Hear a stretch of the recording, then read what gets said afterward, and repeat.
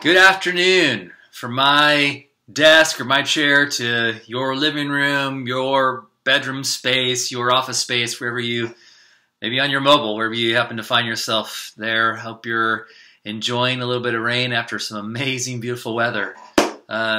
Sunday, Mother's Day. And what do we think of when we think of Mother's Day? We think of flowers, and what a great opportunity to give the mom in your life a flower. And so we're selling hanging baskets for a Mexico fundraiser for our youth, and they're $35. And I have one here in the office with me. I'm going to show you.